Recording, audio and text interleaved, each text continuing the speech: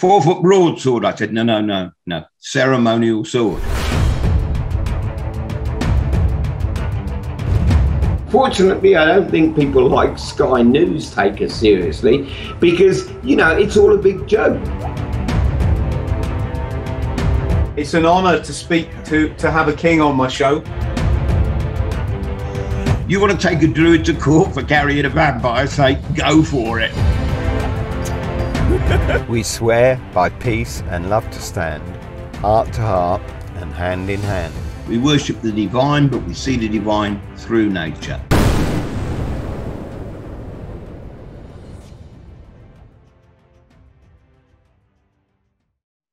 Hail King Arthur. How are you, sir? I'm fine, thank you very much. And good to see you, Chris. Oh, mate, sorry, I shouldn't call the king mate, but I'll tell you what, it's an honour to speak to have a king on my show. And I've been quite excited. Yeah, well, as Clive Anderson once said, you know, what do we call you? And I said, you know, anything you like, as long as it's not too early in the morning. I mean, my name's actually Arthur Uther Pendragon. I'm generally known as King Arthur. I'm a senior druid and pagan priest down at Stonehenge, but I'm just as infamous, if you like, for my political stand and my environmental ones. So I've spent a lot of time challenging the authorities in one way or another. And I think we all commend you for that, King Arthur. You know, I live just on the edge of Dartmoor National Park, and it's stunningly beautiful up there. But when you drive out to it from the city, so say from Plymouth, increasingly every year, the car showrooms, the McDonald's, all the other fast food joints just encroach towards the national park. And I said to my dad once, I said, Dad, do you think this is good? He said, oh, no, it's it's reserved land. They can't build on the national. I said, yeah, I get that. But who wants to be stood on a tour on Dartmoor looking at Kentucky Fried Chicken? That's right. I mean, but it's still better down there than it is.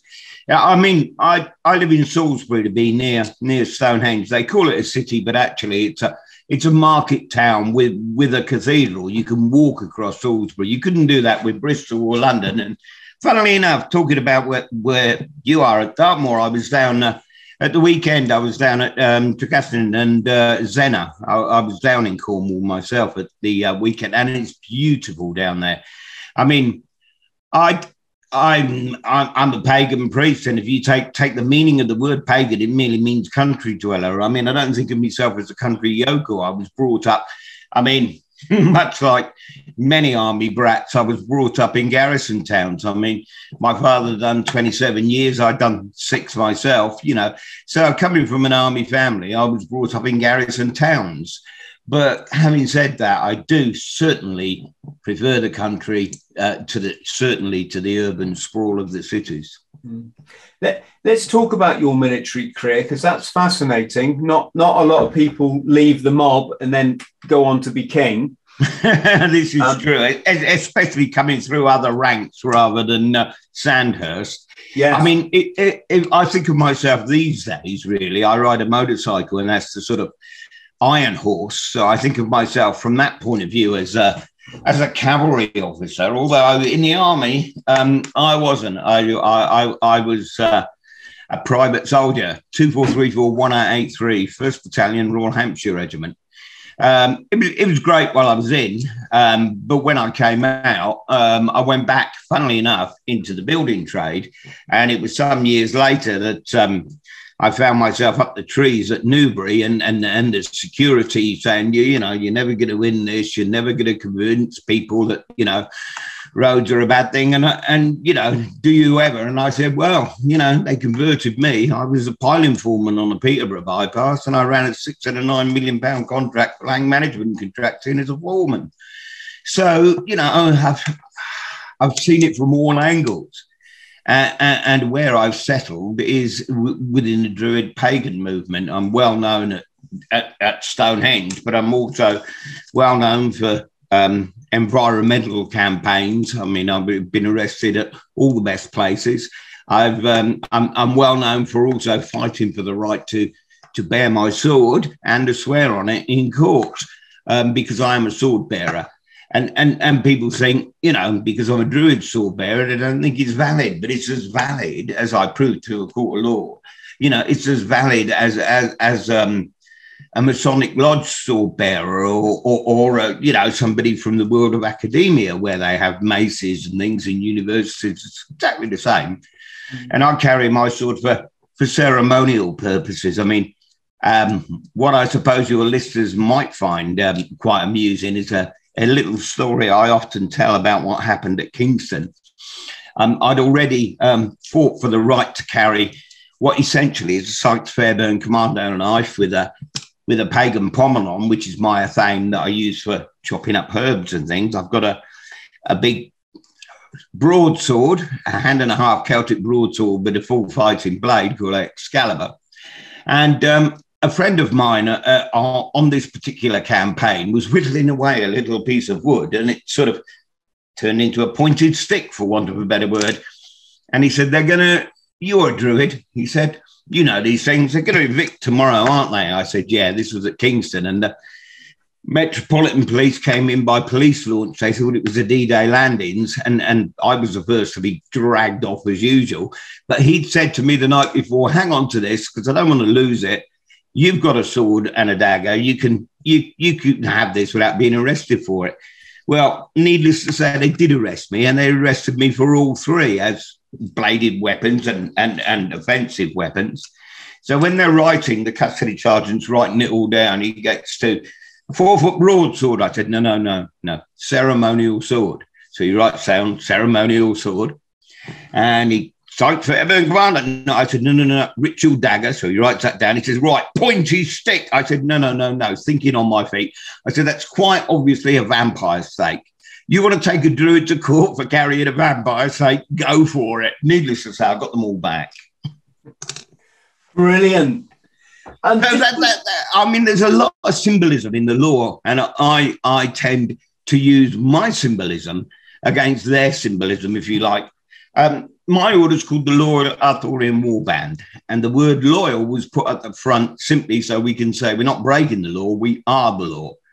A lot of the druids originally said to me, how can you call yourself a druid when you're always getting arrested? And I said, look, my order is sworn to fight for truth, honour and justice, and I cannot find a better place to fight for justice than a court of law. So, yes, I'm always getting arrested, but I'm always getting off as well because I'm always doing my own defence. And funnily enough, they had a so-called exclusion zone here at Stonehenge through the 80s that I challenged. And one of the young barristers who was on loan to me from Liberty, who assisted me in preparing the case for Europe, was a young Keir Starmer before he embarked upon his political career. So, yeah, I mean, I've met a lot of people who are also involved in different ways of taking on, if you like, the establishment. But, you know, I swore an oath of allegiance to the Queen, her heir and successors, as did you. So I suppose from that point of view, yeah, I'm a royalist, but hey, it's good to be a king. So that works.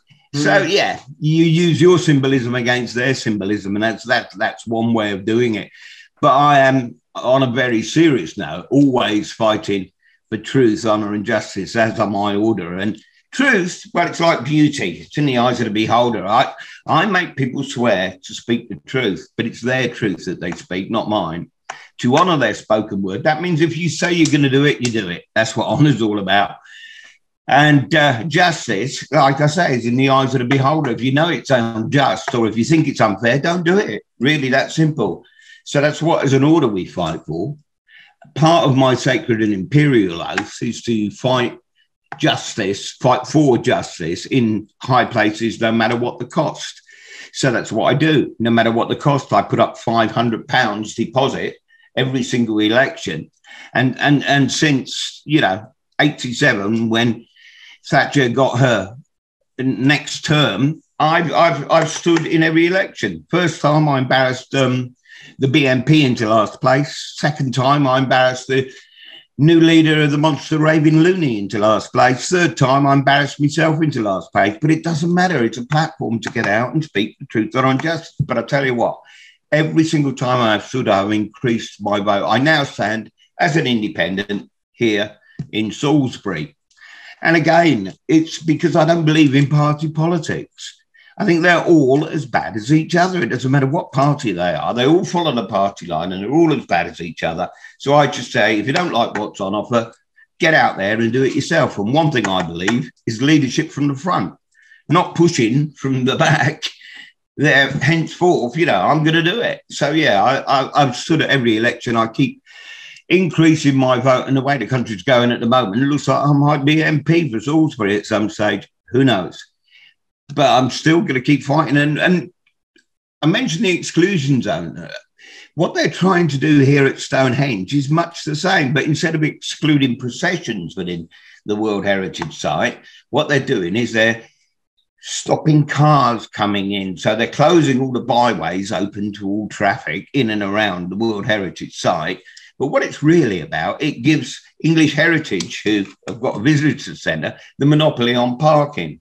So what they're doing is they're all working together with the rest of the authorities, i.e. the police and the council, in order to sew it up at solstices and equinoxes. Because, as I said, I worked with Keir Starmer. We took it to the European Court and they had to open up Stonehenge at solstices and equinoxes, which they do.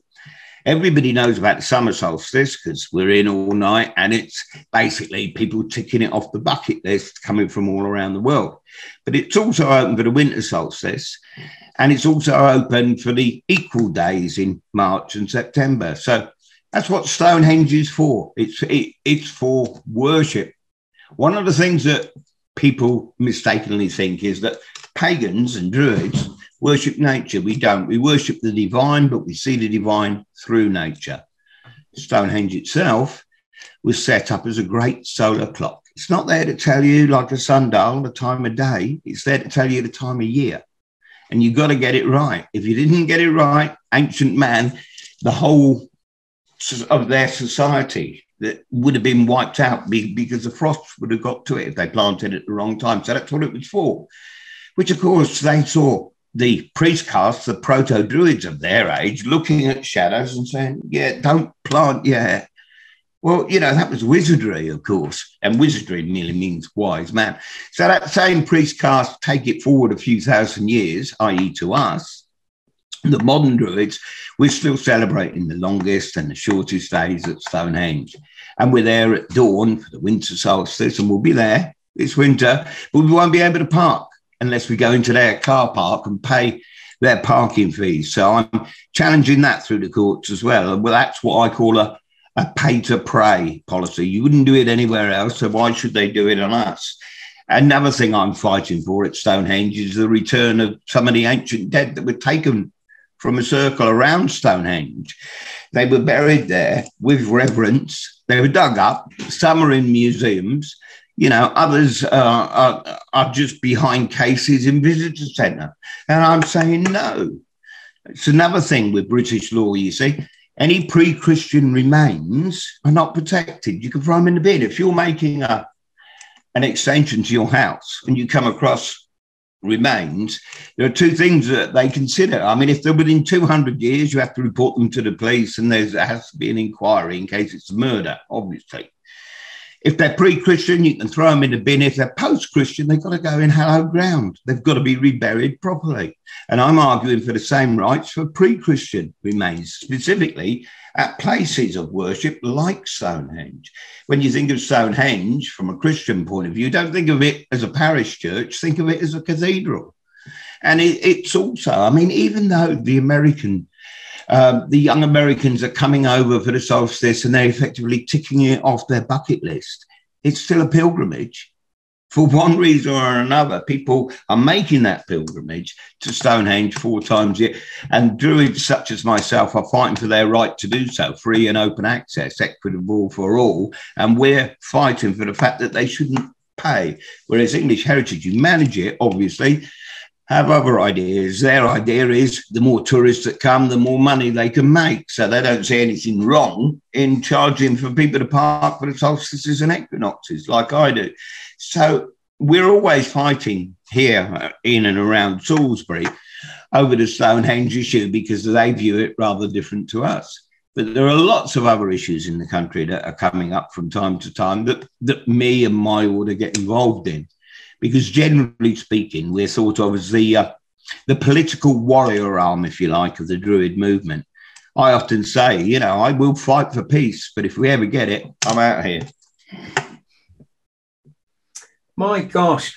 I feel awful requesting something of the king, but the pen on the table is going to come through people's headphones, King Arthur. So thank you. Absolutely fascinating. Just going back to the Royal Hampshires, is that, I don't know, because obviously I was Marines, so Navy. Is that a disbanded regiment now, or are they still? No, they're not still going. They're amalgamating.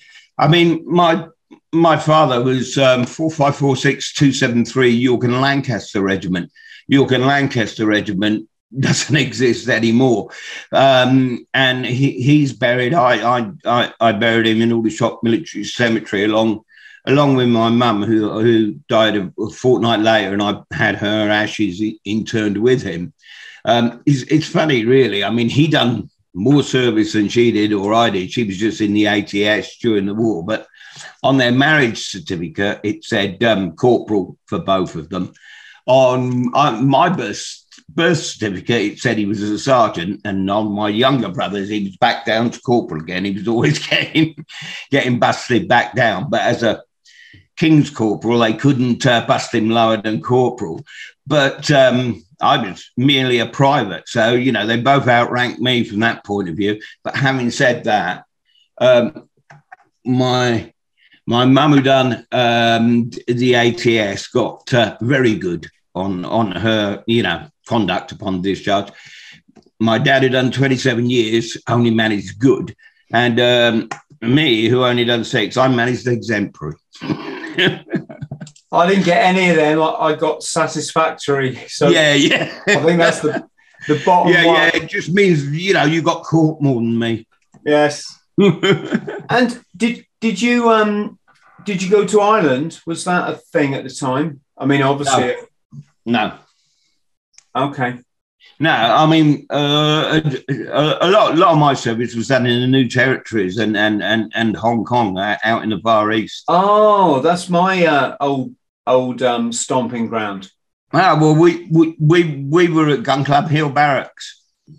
Okay. I only really knew Tamar. I stayed in Tamar a few times, but did you? Yeah. I mean, I loved the army while I was in it, but I wouldn't. You know, I don't think I'd like it once I came out. I mean, different things happened and different things changed. So,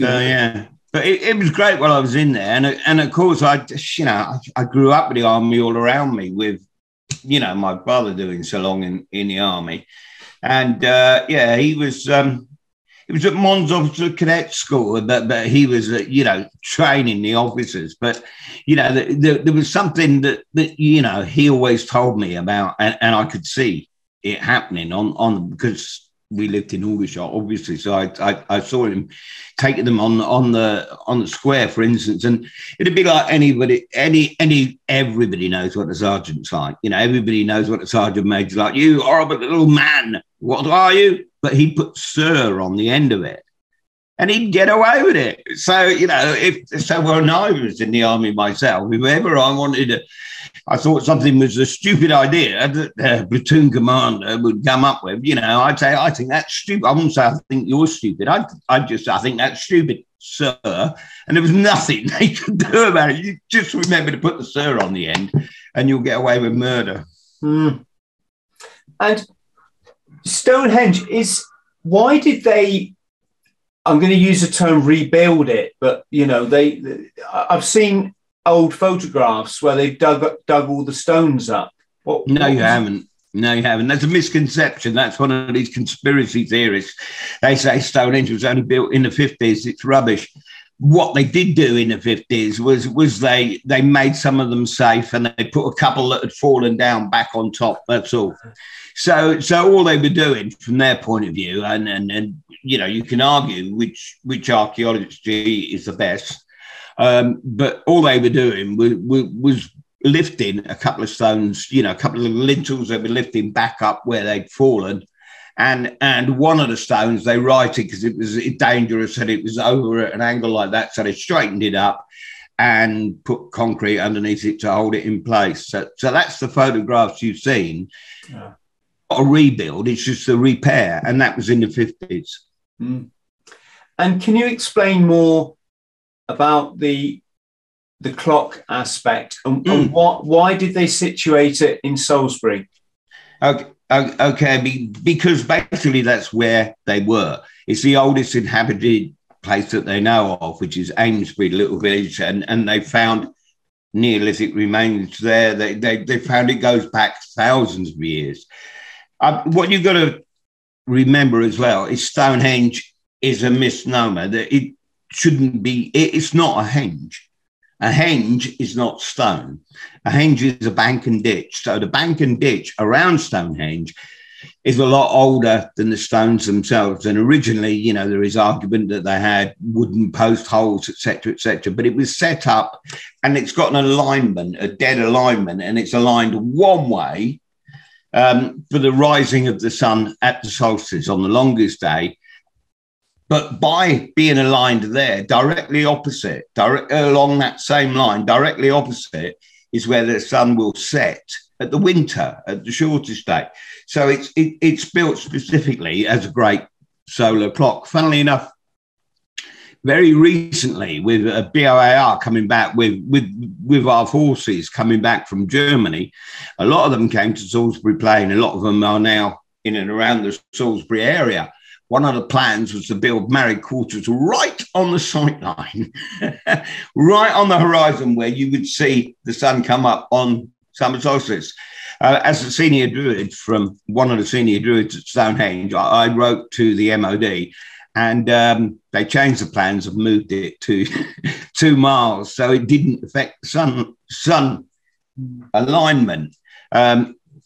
At one stage, there was an airfield adjacent to it, and it was thought to be dangerous. So somebody decided they were going to flatten it completely to allow the paint. But thankfully, Winston Churchill stepped in and said, "No, you don't." And that's why Stonehenge is still up and was still up in the 50s when they come to put that bit of concrete in. As I say, that was all down to Sir Winston Churchill, who would not allow them to flatten it for the airfield. So it's been there a long time, and it's been there through many phases, and it's always been of one type or another, especially since the 1980s, a very political egg, as it were, because, you know, there's been the old Stonehenge Free Festival, and there's been arguments over that. There's been exclusion zones put in place. There's been barbed wire put around it. And some people always say that Stonehenge changes with each era, and everybody gets the Stonehenge they deserve. Wow, fascinating. Do we know any more, Arthur, on how? Because I'm guessing it's granite. Was that lugged from Wales? No. That's another misconception. The inner rings are Preseli stone, and that did come from Wales. There's only one quarry that could possibly have come from, and that did come from all the way from South Wales. The big ones that the trilithons are made of, they came from the Marlborough Downs. So they didn't come as far, but even the Preseli ones are so big. It's enormous. Not only that, you'd need there must have been a lot of tactical support along the way. I mean, because you've got all these different kingdoms at a time, all these different tribes. They must have been collaborating in order to bring them all the way from Preseli to Salisbury. So there's some sort of infrastructure in place that we know nothing of now. But there was obviously a lot of people with the same intent, put it that way, to get them there.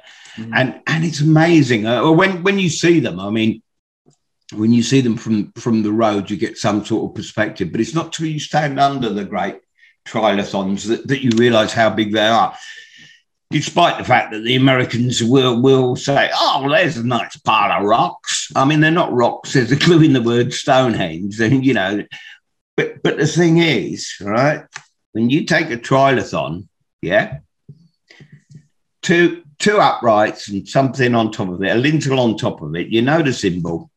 You can show that to someone in anywhere in the world, I suggest. I reckon you could probably show that to someone in Mongolia and they'd look at the symbol and say, Stonehenge. I mean, everybody says the only thing you can see from the moon is the Great Wall of China, but there are certain, you know, man-made, but there are certain man-made, I mean, like the Eiffel Tower, let's say, everyone would think of that as Paris. Everyone thinks of the trilithon as Stonehenge. But like I say, the henge was there long before the stones. It was always, I mean, and arguably, it was always a place of reverence. And one of the things, and I touched on it earlier, that I'm arguing about is there's a section of stones called the Aubrey Holes, named after the person that found them. And recently they have found that within each of the holes there were cremated human remains. A lot of them were taken out in the 20s and beyond and since, and then replaced all in one hole. And it was that one hole they re-excavated in my time on my watch, and basically they're now sat in a museum. And that's what I'm arguing. They should not take them away, or take them away, do your testing, work out whatever you want, you know, take them to your lab, do what you can, then put them back. They won't. There's also, you know, a lot of people may have heard of the Amesbury Archer and people like that. And there are skeletons on display. One, in fact, in the visitor centre at Stonehenge, run by English Heritage. And it's those sort of things I'm against. I was getting a petition together at Stonehenge. I was picketing for a number of different reasons. But one particular picket, I was down there gathering signatures about that. And some native Haida, they call themselves. They don't call themselves Canadian. They're Haida people. They're Inuits from North America, and they came over here, and they were over here actually to repatriate some of their remains from Oxford Museum, and they could not believe that we were still taking them out of the ground over here and not putting them back. So they obviously signed my petition, and even in North America, so some of the Native American tribes got together and done prayers, if you like, or the equivalent of prayers, for my success in that battle to get these replaced. And, you know, it's a worldwide issue with Indigenous people fighting colonialists who've, you know, in the past and history, taken things away. Well, we're still doing it here. Because, like I said, that's the trouble with that particular law. Pre-Christian remains are not protected, whilst Christian remains are. So subsequently, you can do anything. And I believe, obviously, that, you know, at those we lay to rest, stay to rest. I mean, a lot of stuff I'm talking about, you can find out more information on my website, on the internet. I mean, just look arthurpendragon.org. And on there, you'll find you can sign up and get a newsletter from me that I send out every month. That goes out once monthly on the first of the month, and that tells you, you know, some of the issues that me and my order are involved in, and some of the fights we are fighting for. Have some of the stones been removed over the years? You'd need a big rucksack. I don't think you can. I mean, but like anything, like the same at A3, the same anywhere. You'll find a lot of Neolithic stones in Victorian bridges and things like that. So yeah, all the stones are not there. Yeah. So over the years, they have dwindled. But I mean, when is Stonehenge? Circa when? You know what I mean? This we're looking at now is the Stonehenge circa 1950s. So, and as I say, before the stones were there was a bank and ditch there. It was a sacred place. I mean, one of the arguments I have with a pagan community is because if you go around Britain and look at a lot of the sacred pagan sites, they were at one stage Christianized, and churches were built on them, etc., etc. Well, that is for a very political reason. That's because there was a papal edict. And effectively, what he was saying was, look, they're going to go there and worship anyway. You might as well build a church. So a lot of the pagans say, well, what the hell's that doing on an ancient pagan site? They've Christianized it, they've stole it. And I always say, no. So you see, to me, it's the genus loci. It's the spirit of the place. It's the place itself that's sacred. And it doesn't matter whether you build a synagogue on it, a church, a chapel, a pagan temple. It's the place itself that is sacred. And a lot of people say, well, there's no reason why Stonehenge was sacred. Okay, so forget the was and think about the is, think about the now. If people are going anywhere and using a church or using a temple or using a place of worship and worshipping for thousands of years, which is the continuity here at Stonehenge, it would become sacred even if it wasn't in the first place, would it not? You see what I mean? And it's the same. I mean, different things can be argued. A lot of people, pagans again, have a thing about free and open access at Stonehenge, and a lot of them say to me, well, a lot of people are there just to party. They're there for the wrong reasons. They're getting drunk, they're doing drugs, they're not there for spiritual reasons. It's not spiritual enough, so I'm not going to go. This is pagans. To which I say, okay, well, robe up, turn up, and make it more sacred. If you don't think it's sacred enough, put your robes on and turn up and help me make it more sacred. And when they say, well, yeah, but I'm not going because the people were there for the wrong reasons, I give them an example, and this is a true example. There was somebody in the middle of Stonehenge one summer solstice, and there's somebody climbing up the stones. The guy in front of me doesn't know it's King Arthur stood behind him. He's just looking up at the guy climbing, and he's shouting, get down off those effing stones, yeah? Well, to which I've tapped him on the back, and I've said, that's rich coming from you. You was up there last year, because I'd seen a picture of him in The Guardian. He spun around and said, no, that was a year before. Think about it. And that's what I say to the pagans. They may come for the wrong reasons, but they come back for the right ones. So the first year he comes, he's part of the problem. The second year, he's proud of the fact he isn't. And the third year, he's part of the solution. He's telling them to get off. So, who's to say who's right? This charging money for stuff that isn't even yours in the first place, this kind of goes back to, well, I mean, obviously it goes back probably thousands of years, but it's a bit like the Robin Hood story, isn't it? Yeah. A lot of that's based on in paganism, but it's not just pagans that feel that way. I mean, there's a famous story of turning over the money changers temple, the temple sets, and it's exactly the same. I mean, a couple of years ago, and I went mad. They put a tent up, a marquee at the solstice. Now, we're there to celebrate the birth of the season, the longest, the shortest, or the equal day, and we're there for the dawn of that season. So we're there for religious observances. English Heritage decided they weren't making enough money in their car park or at their visitor centre, so they put a marquee up in the field right next to the stones, and they were, and it's very, very apt to this particular podcast, they were selling T-shirts. And the T-shirts they were selling said Stonehenge rocks. I mean, that to me was, and I did threaten them and they called the police. I did say, if that was still there in the morning, I would be turning all their trestles over, as there was a good precedent for that. How many people are attracted to these solstices? Well, at Stonehenge, it was going up to about 20,000 at one stage. It's come down now because they're into controlling numbers, and they're into controlling numbers by parking charges, which I mentioned earlier. So, but yeah, so there was a time when, I mean, we always say you get sort of thousands there, tens of thousands there at the summer, thousands there at the winter, and merely hundreds at the equinoxes, which is March and September. So if you want a more spiritual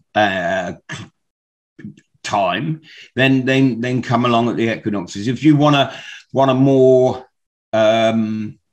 interesting time, come along at the solstices. And certainly if you want a larger crowd and you want to meet people from all around the world, come. I mean, now we've got these restrictions with flights and people not coming in. So I don't expect anyone to be coming in as would normally at winter. But in summer, you know, you can go around and hear so many languages because what happens, they have to leave us in all night because we're there to celebrate the dawn. So there's a lot of people there. And they're not, you know, they're not just from Salisbury. They're from all over the land and all over the world, all over Europe. And certainly there's funny, really, here in darkest Wiltshire, but there's always someone from the South American continent as well. Obviously, the English-speaking nations are attractive because of, you know, the whole Druidry thing, and so there are people from all over the world come. I mean, a shaman came on one year and done from a photograph his son had taken, done a painting of you know, some of the druids at Stonehenge. Didn't even know who it was till he found out it was me. But you know, from around the world, and it's, you know, tens of thousands at the summer solstice, thousands at the winter, and hundreds at the equinoxes. And it's not just Stonehenge where people are worshipping at solstices. And solstices are just what we call the solar festivals. Within the pagan wheel, there are 8 festivals. There are 4 agricultural and there are 4 solar. But the solar ones are celebrated at Stonehenge specifically because it was built specifically for that purpose. Mm. And if I was to come to one, say, do they try and charge me to get there, or do people come and camp? What do they do, or do they just right? Well, that's a point of contention at the moment. I believe you should be able to come, pull up, and just go and observe and not be charged. At the moment, they believe that you should come, park in their car park, be charged for parking, which is why they say, no, we're not charging them for going, you know, we're just charging them for parking. So that's a debatable point. But, you know, if you came by public transport or you walked or whatever, you can get in for nothing, only 4 times a year. But 4 times a year, you could definitely get in for nothing and observe the dawn and take part in the rituals. There are a number of rituals go on throughout the night at the summer, but the main ritual, of course, is at the dawn. And at the winter, we only get in virtually for the dawn. And it's the same at the equinoxes. You know, we're just in and out before they open for business as usual. But they have to allow us our religious observances. That's what I fought for in the European court when I fought against their exclusion zone. And that's what we have. Since 2000, we've been allowed in there 4 times a year to celebrate the dawn, and that's free. Having said that, they're now trying to charge you parking. So it's stealth tax, if you like, as I see it. So that's why I'm arguing, and I've already taken one application for judicial review against them, and I'll probably be taking another because they're still doing it. King Arthur, let's talk about, if we can, because I'm fascinated by this. I mean, you hear the word pagan bandied around, and it's usually used in the negative, isn't it? Like, yeah, like bloody pagans. But as with everything in our history, we know very little about this stuff, don't we? Mm-hmm. Yeah. I mean, pagan means a country dweller. It comes from a Roman root for for the name, but it's the same with the connotations that basically the Christians, who were the ruling classes, if you like, were putting on the old religion. And so you get the term heathen, and that's got the connotations, but all it means is someone of the heathland. So when you actually think about it, and now, apart from the big six, I would say that paganism and druidry are growing faster than most, and are becoming more mainstream because of it.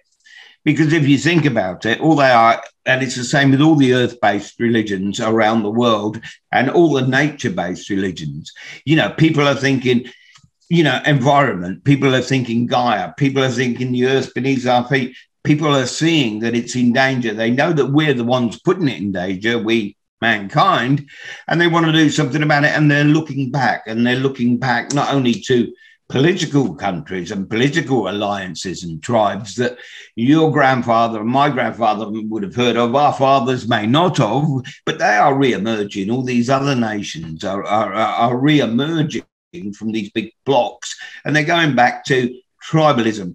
And really with the religion, they're going back to religions that worked. They're not going with the religions that didn't work. So they're looking back to earth-based religions that actually are about being in tune with nature rather than trying to have dominance over it. And so they're on the increase. So there are more and more. And because of some of the smaller points as well, and points of law that I have challenged, for instance, that have now changed to bring it up. I mean, the fact that I can swear on my sword in court, the fact that a remand prisoner is now allowed to wear robes in the privacy of his own cell. I have fought for these rights, and they've had to change the law for those. And for other things. I mean, up until 1986, if you wanted to change your name, you could change your name. You could change your name by changing your name deed. You could do what you like, but you had to keep your Christian name. So a colleague of mine, well, actually a friend from school, when Elvis died, changed his name to Elvis Aaron Presley, but he had to be Ronald Elvis Aaron Presley because it was a Christian name and we were part of Christendom. Since 86, it's changed. We are now viewed as a multicultural nation since 1986. So since 1986, they've been viewed as forenames, and you've been able to change them. But it's not just, I mean, I changed my name to Arthur Uther Pendragon. I couldn't have done it before I did, because before I did, we weren't a multicultural nation, and I've had to keep what was referred to as a Christian name. But there are lots of people who change it, and it's not just a druid thing or a bardic thing. I mean, from a bardic level, look at, as I often say to people, it's Sir Cliff Richard, it's not Sir Harry Webb. There are lots of people, Eric Morecambe, lots of people who have changed their name. The Pope, and go down the local convent or the local monastery, you're going to find, Brother Peter, Sister Catherine, etc. There are lots of people who don't use their birthday for a number of different reasons. But as I say, up until 86, it couldn't have been done in this country because we were part of Christendom. So things are changing gradually and slowly. And you are right, there are still Christian connotations and on the words, sort of pagan and heathen, but they are being more and more accepted, a lot more. I mean, druids, what do you know about druids? And most people will say, well, didn't they commit human sacrifice? Because obviously they're reading from the Roman point of view. It was the Romans who were writing it down, not the Celts. So they're hearing it from the victor's point of view, who are basically slagging them off. What you've got to remember is the druids were the magistrates of their day. They were the lawgivers. They were the kingmakers. They were the scientists. They were the lawgiver, L-O-R-E and L-A-W. So if you went forward now to say 500 years in the future, and then look back from an archaeological point of view at death row, what would you see? You'd see someone go into an electric chair and you'd see a vicar there. Now, he's probably administering last rites. But, you know, who's to say that modern archaeologists looking back isn't going to say, well, there's a minister of religion there, therefore it must have been a human sacrifice. You know, and that's the same. So when people say the only thing they know about Druids is they committed human sacrifice, they've just been, you know, reading Tacitus, or they've been reading Caesar. I mean, because they're the only sources that have been reported throughout the time. So, yes, there are a lot of connotations put on the word pagan.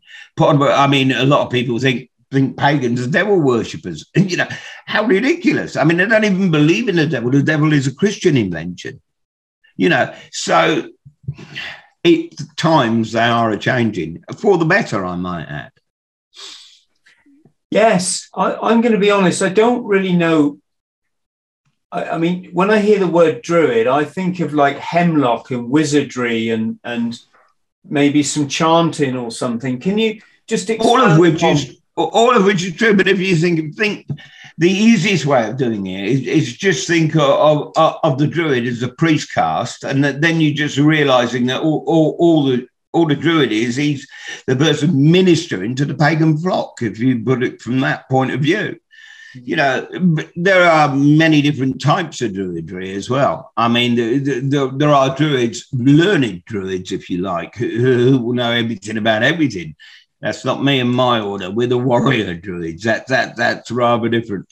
But there's also sort of druids who are even closer to nature. You know, there are people within my order. In fact, we have many druids from many different types or many other orders that have migrated to my order, and there's a lot of cross-pollination, if you like. So, you know, I often said to a number of druids, I tell you what, you train them, then send them to me and I'll field them in battle. But yeah, so it's even some of mine. I mean, you know, some of my druids are so closer to nature than me, you know, wandering around barefoot on the top of mountains, you know, to be closer to nature. I don't do it. Like I say, I'm a cavalry officer, but I ride in an iron steed. But if you think about the whole Arthurian legend, I always say there's three parts to it. And most people have only heard of one, which is the sort of Hollywood legend of King Arthur and the Knights of the Round Table, you know, plate armor and all that. Well, if you go back to the time it's supposed to be set, you'd realise they'd fall off the horse because the stirrup didn't even come over to this country till the Normans brought it in 1066. So there was no way you had plate armour. But so forget the Hollywood issue. And when you think of king, don't think of king, think of chieftain. When you think of knight, don't think of knight, think of mounted warrior. And that's a lot closer to the reality. And the reality, I always say, there's three realities, if you like, or three Arthurs, three Arthurian ages. There's an archetypal pre-Roman Welsh, there's a post-Roman Dark Age British, and there's a post-Thatcher, and I'm the post-Thatcher. Now, whether the same spirit dwells within all three, you could argue, but I'm not out to convince anybody I'm the reincarnation of King Arthur. I'm out to say, you know, I do what King Arthur would do were he here today, because he is here today. And come on, this is the 20th century, which is why I've got an iron horse. I mean, I ride a motorcycle. In fact, I've got an Italian-styled a Motor Guzzi at the moment.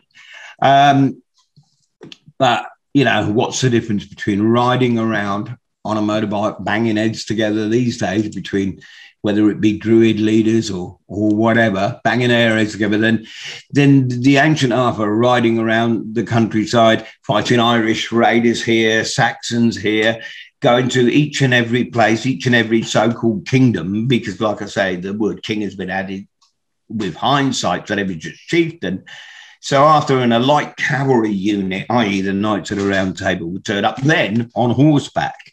And they do himself a favour, build a hill fort here.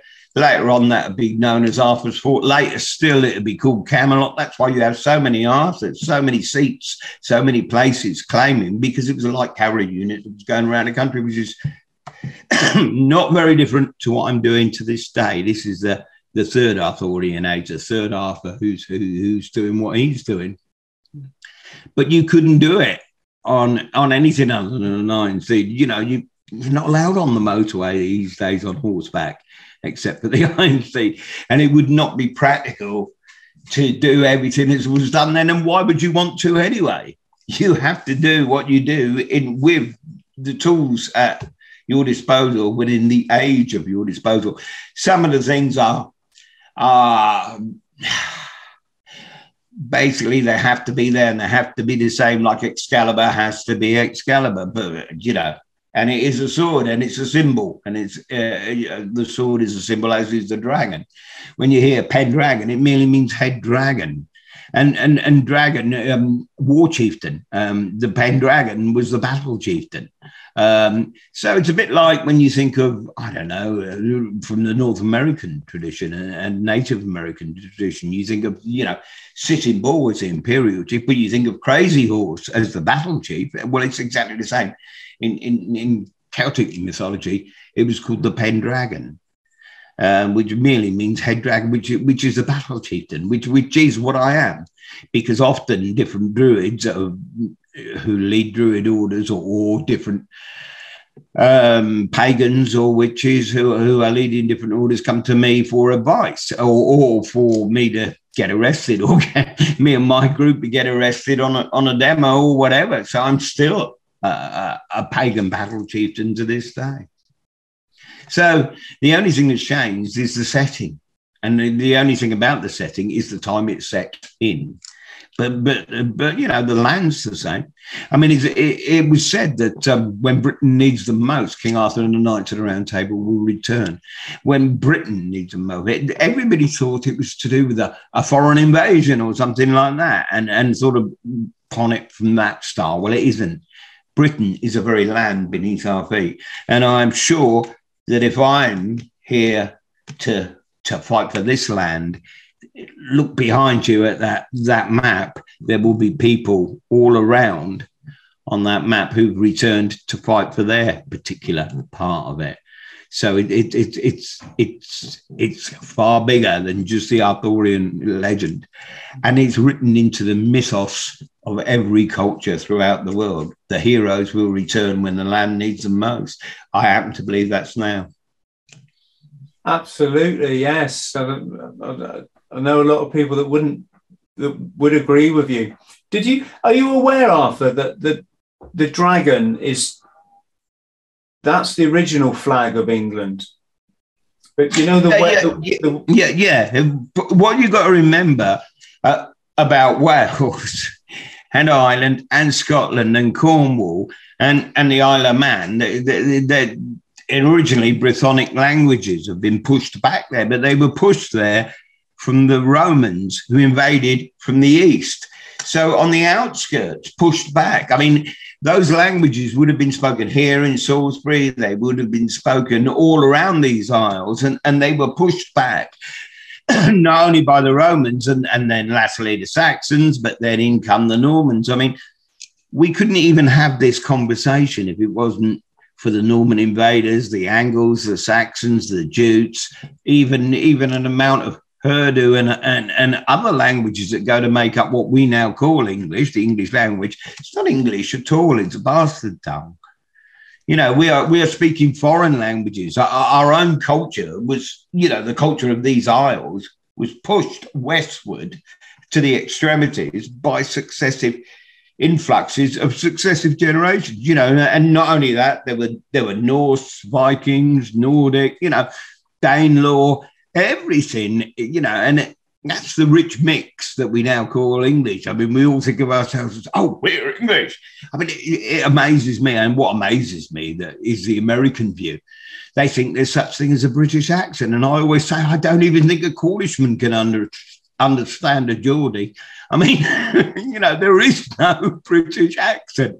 It's BBC English, of course, that they're thinking about, or Mid-Atlantic, as it was called, you know, in from the 50s when Hollywood was first starting. But no, you know, we are a very rich tapestry within these isles. But one thing is, you know, we are all brothers. And so we all think of ourselves as brothers, whether, and when you actually look at the root of the words, I mean, it's strange. Scotland, for instance, is named after an Irish tribe, you know, an Irish people, the Scotty, who went over there.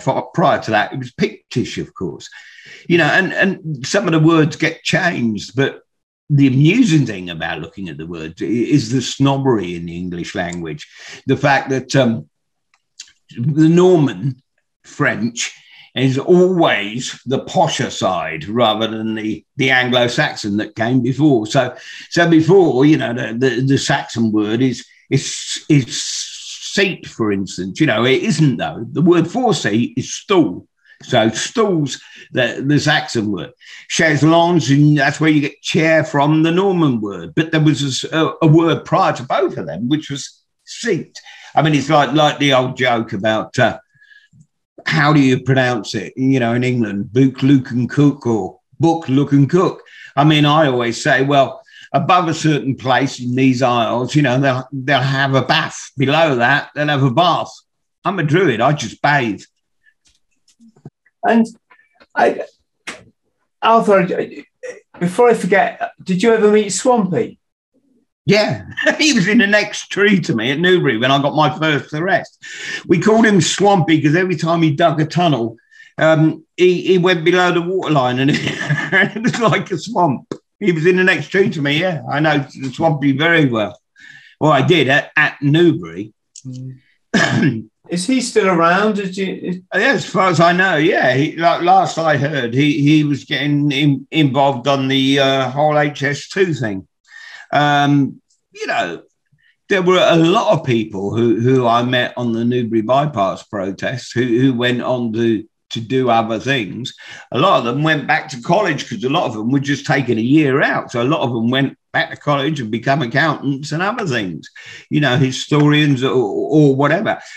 Two of my order who were involved on there were both chemists. You know, one was an analytical chemist and the other was a production chemist for heavy industry. You know, just because someone's a druid doesn't mean they haven't necessarily had training or had a day job. I mean, like I say, I was running jobs in the construction industry before I was at Newbury. And you know, since obviously, I mean, I'm now a full-time druid. This is what I do. What you see is what you get. You know, I am full-time 24/7 Arthur Pendragon. I wake up King Arthur, I go to sleep King Arthur. I'm only king when I got my crown on there. No, seriously, I'm a full-time druid, but there are a number of druids out there who hold down other jobs as well. And it's the same with pagans. You think of pagans as these, you know, and you think of tree huggers and you think of whatever you think of. You don't realise that a lot of those tree-hugging ladies who have got children at your local school. In fact, they may even be the teachers. They may even be teaching, you know, your children at the local school. You know, we're all human beings at the end of the day. And a lot of us hold down normal jobs in society. I mean, I'm as well known in Salisbury as for the fact that I'm a would-be politician and I fight in a general election. So I'm known as a political animal here in Salisbury, but I'm just as well known as, you know, the druid from Stonehenge.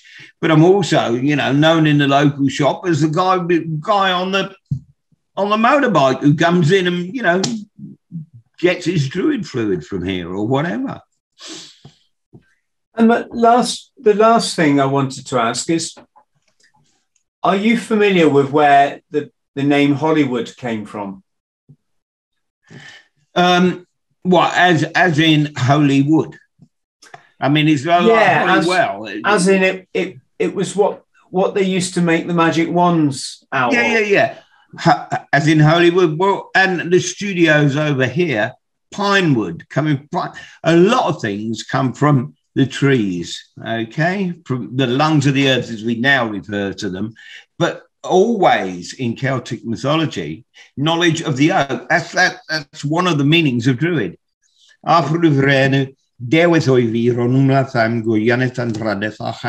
It's basically Welsh for my name's Arthur, I'm a druid, and I'm fighting for truth, honour, and justice. But druid is derewith. And that means knowledge of Dur was the oak. You see, it's knowledge of the oak and knowledge of the tree. So there are a number of different wands that come from a number of different trees that are used for a number of different reasons. But holly wood, pine wood, holy well, you look at the root, it means a holy well, and a holy tree. It would depend on which tree, whether you're talking about pine wood, whether you're talking about Rome, whether you're talking, because all of the trees have different properties. And in mythology, they were used, and in spirituality to this day by pagans, they're used for different reasons. So they're all very, very revered throughout the world. So the fact that, there's a Hollywood in America is not surprising because it's an English-speaking place. So it has taken that tradition and used that tradition and come from that tradition. Yes, apparently Hollywood was founded by these, if the story's correct, by these sort of ultra switched on young Jews who were running around New York trying to start their Nickelodeons, the cinemas. Yeah. And when they came under competition from people like Kodak and Edison, the people that made all the equipment and obviously started to get the monopoly, they all went out west. And many of them were very well versed in the occult. And they took this esoteric language out to Hollywood with them.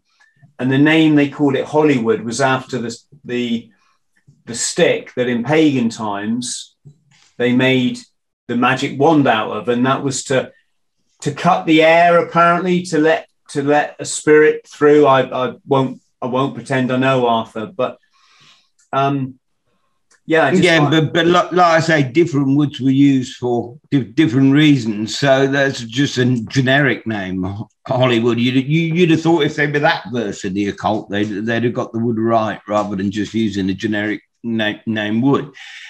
But the fact is, a lot of things go back. It's like touchwood. Touchwood, again, it's going back. A lot of things we do, we don't even know why we do them. But there was a reason for them in the first place. When you sneeze, you say, bless you. The reason for that is in medieval times, they thought for that brief second, your soul had left your body and the devil might nip in. So it's a very swift form of exorcism. Everything comes. But if you look at some of the things, what I enjoy doing is looking at the root of it. When you think of Humpty Dumpty, for instance, and you think of this egg on a wall, it doesn't make any sense. Once you realize it's a siege tower, Humpty Dumpty sat on the wall, Humpty Dumpty had a great fall, all the king's horses, all the king's men couldn't put it back up to the wall. Once you realize it's a story of a siege tower, it makes sense.